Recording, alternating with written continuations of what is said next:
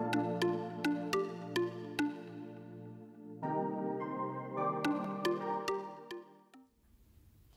again. We're going to look today at birth trauma and a number of definitions around birth trauma. And that's just so that as we go along this journey together that we have a similar language and a way of pulling things out so that we can look at them more clearly as we go along. The first thing I would like to emphasize is that the number of definition describes various ways that trauma can affect a mother and her baby. And two of these include the physical and the neurological damage that can occur to the baby and or to the mum during the pressures of the birth.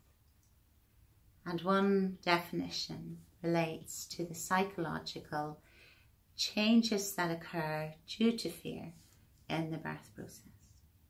And that's important language, as all injuries carry a cost, and each definition acknowledges that trauma, whether physical or psychological, carries invisible factors with it.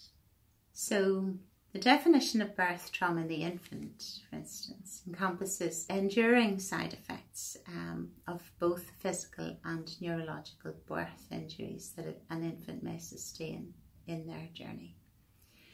And a way of describing that, for instance, is a baby might sustain a fractured clavicle due to a difficult delivery of the shoulders at birth. And that would be called a birth injury. And while the birth injury includes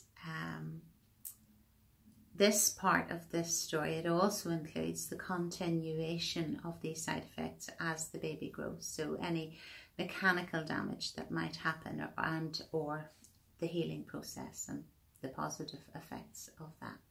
Maternal injuries are trauma which result in the pregnancy, include physically visible and invisible injuries, and they can occur during the pregnancy itself or during the birth experience or even postnatally.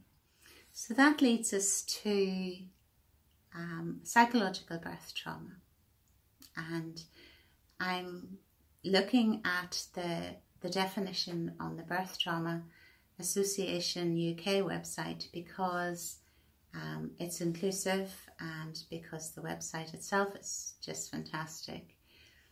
And the birth trauma definition of psychological birth trauma is a shorthand phrase for post-traumatic stress disorder that occurs after childbirth. And so we also use that for women who have some symptoms of PTSD but not enough symptoms for a full diagnosis of PTSD. And that's my experience a lot of the time, or most of the time, where there are some symptoms that cause a lot of distress, and that would be post-traumatic stress symptoms rather than PTSD. There are 5 women on the Birth Trauma Association website UK which they're telling their stories, and not everybody gets the chance to listen to real life people, and I'm very grateful to them because they're very honest and very open and obviously very affected in a psychological way through their experiences. And it's quite a thing to offer that to the community and help other people understand what they've been through. And so they're all different stories, and they've all a variety of variation in the cost to them personally, and I think that's an educational thing to do and would be helpful. Okay, so we're going to leave this at this point today. There will be notes, I'll follow them through for a blog on all of these parts, and please follow that at AfterthoughtsNI and subscribe, press the notification button if you like.